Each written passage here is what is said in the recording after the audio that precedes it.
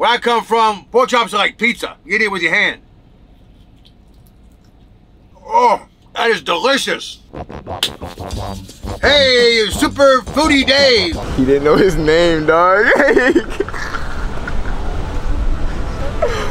Bro didn't know his own name. I'm a trucker, hear me? And today we're gonna do something easy because I'm starving to death. And what I have here are some pork chops. When it comes to pork chops, my favorite are the thin ones. Look how thin that is.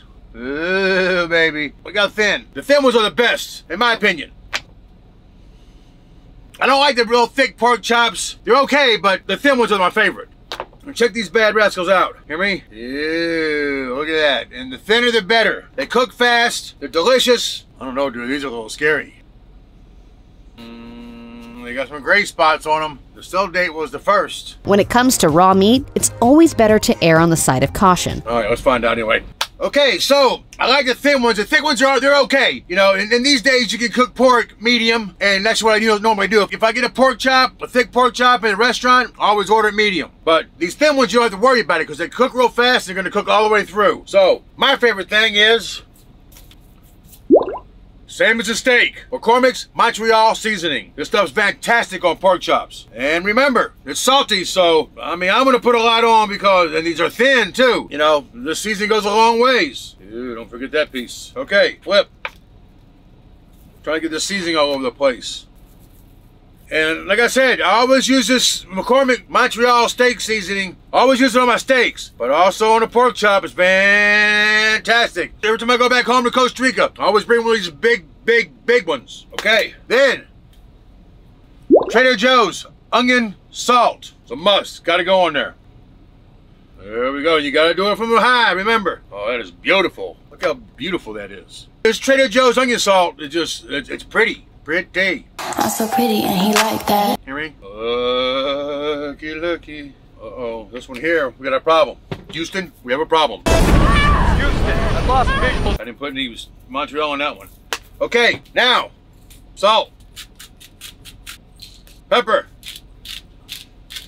For some reason, this pepper don't want to cooperate, and it makes me very angry. Very angry. Hear me? Okay, so now, take your pork chops out of the refrigerator. Season them. Let them sit. Let them get to room temperature before you cook them. And they're going to come out better. More better. Hear me? You're going to love it. Hear me? Okay, so here's the deal with these pork chops. You don't need any EVOO. Sorry, Rachel. But because they're greasy enough. There's so much grease in the pork chop. No oil. Just straight in the pan.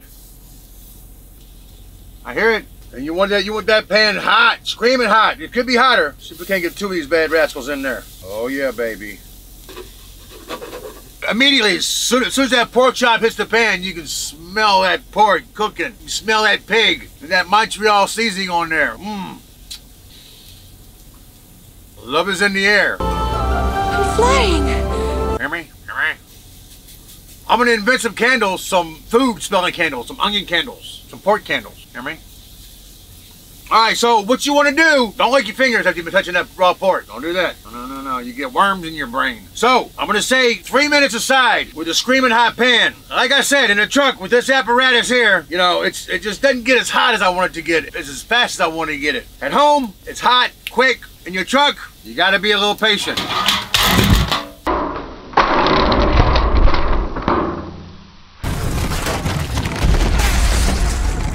Son of a, what the holy mother of God. I just fell down. Jesus Christ. Son of a. We just had an earthquake. All right, bear with me. The truck's rattling, so I guess I rattled that light loose. Hear me? Disaster. My God. Okay, so we get the pork chops. Hey, look at there, baby. See, that's what you want. You want it to look like that. When it looks like that, that's when you flip it. And look how that seasoning just sears into that meat. That's because that pan's so hot. That's why you want a hot pan. And like I said, these ain't gonna take long. 3 minutes aside, 4 max. And what I like to do, I like to get that fat on the side like that too, so it's all crispy. Ain't nothing better than a little crispy pork fat. Cheat your own, if you will. All right?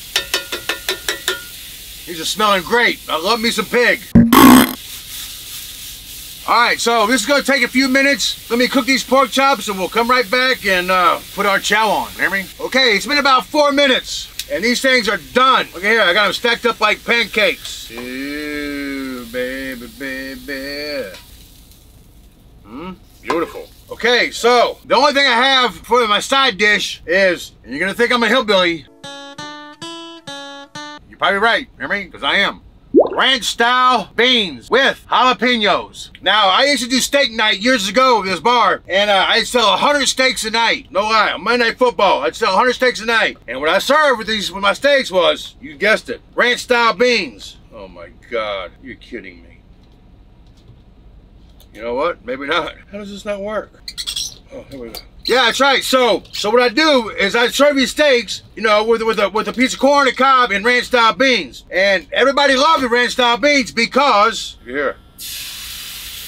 Ooh, baby. Man, that smells good. I don't know how long it's been since you had ranch style beans, but I'm gonna tell you right now, they are delicious. Now, I always make my beans myself from a dry bean, but in a pinch, ranch style beans, delicious. Hear me? Ooh, look at here. And look at these chunks of jalapeno in there. Ooh. Boy, that smells good. I don't know if you like ranch style beans. If you don't, maybe it's been a long time, maybe you should try them again. So, here we go. Now, the thing about the ranch style beans, this is what makes it. Hang on. All right, this is what makes the ranch style beans right here. Because I put the pico de gallo on top of it. And it changes everything. I'm telling you, it's beautiful. I got onions in here, I got cilantro in here, fresh jalapeno in here. The only thing I'm missing is a tomato, which I couldn't find any. Are you kidding me? Not that I couldn't find it, I don't have one. I'm not angry about it, because the onions and cilantro and the fresh jalapeno with the squeeze of lime on it, and I squeeze a lot of lime on there, so it's got some tang to it. It's gonna be beautiful. So, let's get some of these beans. Everything's done, let's turn it off. You know what, let's just eat it inside there. That's even better. Okay, let's go in. 1, pork chop. And like I said, it may be the hillbilly in me. Where I come from, pork chops are like pizza. You eat it with your hand.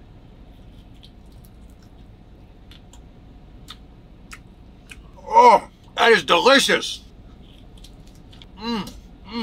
The pork chops cooked perfectly. Look at that fat. A little pork fat for you. It's cooked perfectly. That Montreal seasoning is salty. So like I said, you gotta be careful with that stuff because it is salty, but perfect for me.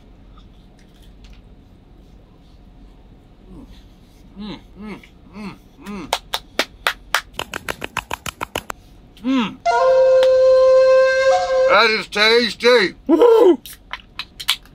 Like I said, it's salty. You definitely need a monster to wash it down.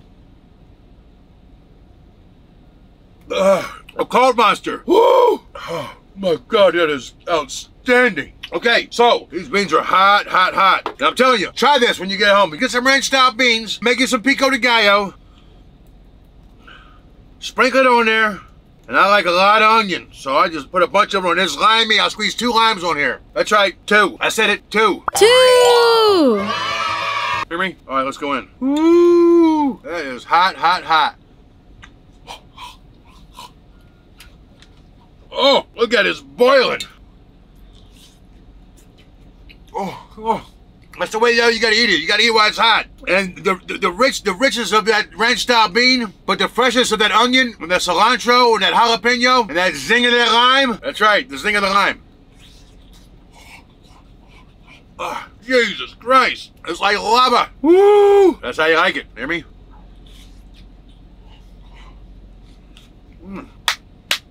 Wow, that's good. And I know you're thinking, like, look, this guy's getting excited over ranch style beans. But hey, give it a try with pico de gallo.